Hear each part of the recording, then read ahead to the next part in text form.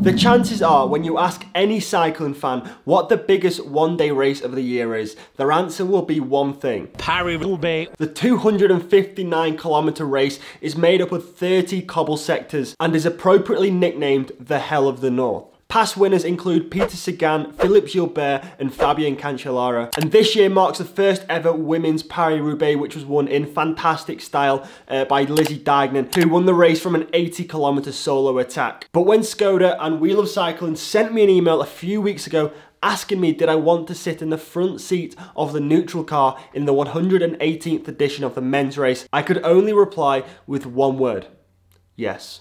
So for this 800-kilometre drive south, Skoda very kindly hooked me up with a brand new superb IV. The car is a plug-in hybrid, making it super efficient and giving me all the miles per gallon. I've put the seats down and I've comfortably got two bikes in the back of there. And one of the things I love the most about this car, I'm going to try and quickly do this because it is raining, is the boot opens up like so nicely. I mean, look how much space you have got there. It's like the whole entire the back of the car just opens up. But that's 83 miles down. We've got 220 until we get to the tunnel. So I'm going to continue and we're going to crack on.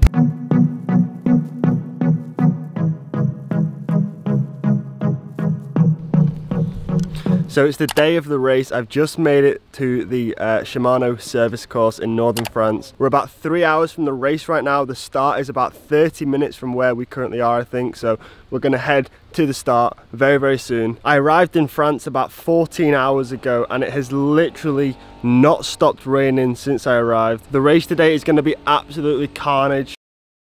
So we drove about 1 hour this morning. This is where we currently are. We're parked up waiting for the race to arrive. Because the Paris-Roubaix is such a long race, the neutral cars are like split up. So we're in the second lot, which is like just before the... Hang on a minute. I'm making this sound way more complicated than it needs to be. Let me explain. The Shimano neutral service is split up into two teams. Team 1 looks after the first 90 kilometers of the race, leading into the cobbles. And then Team 2, which is who I was part of, take over and service the riders for the remaining 160 or so kilometers into the finish.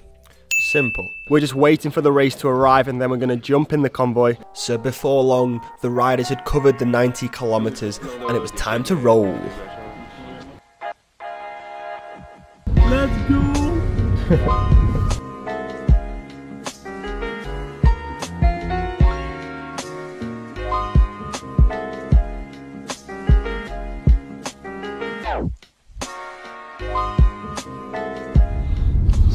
So what is the job of the neutral service in these races? We are getting behind the riders when it's 1 minute or less. Yeah. When other team cars are not allowed to go. Right. So we help all the riders when they have a puncture or need a bottle. And I guess, am I right in saying that Roubaix will be the busiest day of the year for you? Yeah, normally it will be, yeah. And then how do you know which... how do you know what teams have what wheels and I guess now everyone's on disc rotors, everyone's on different sizes. How do you know? We look in the front and we check on Insta before the race. Okay. So all the teams have Insta and they have what they are riding on, and we put that on a piece of paper. Okay. So I have a list in front of me on the back of your.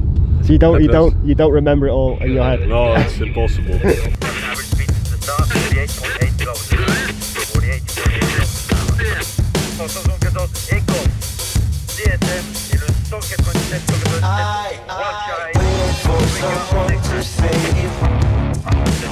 It was after the famous Sector 19, the Arenberg, that we got the call up to provide neutral service to the leading group after the race had been split to shreds over the first 11 sectors.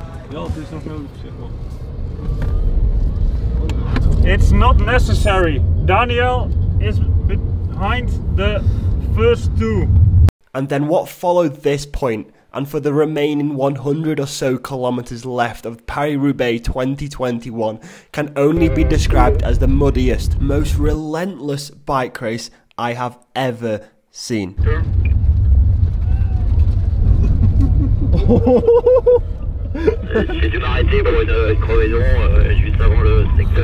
Did you say you've raced Roubaix twice? Yes. And I guess both times will have been dry, right?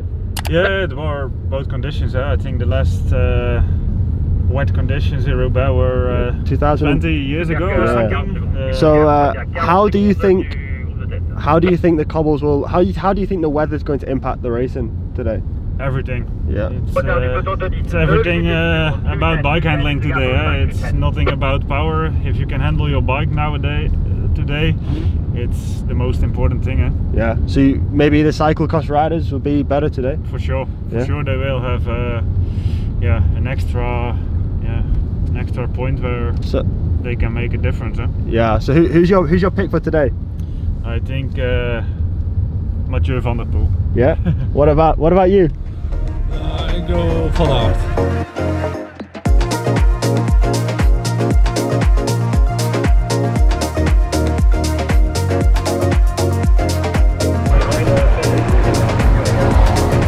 Around 80k to go, the two leaders were caught by a group of around 10, of which the winner would come from. Gianni Moscon went solo at around 50k to go, but punctured and then crashed at about 20k to go. Eventually, 3 riders contested a sprint finish in the velodrome, and the winner?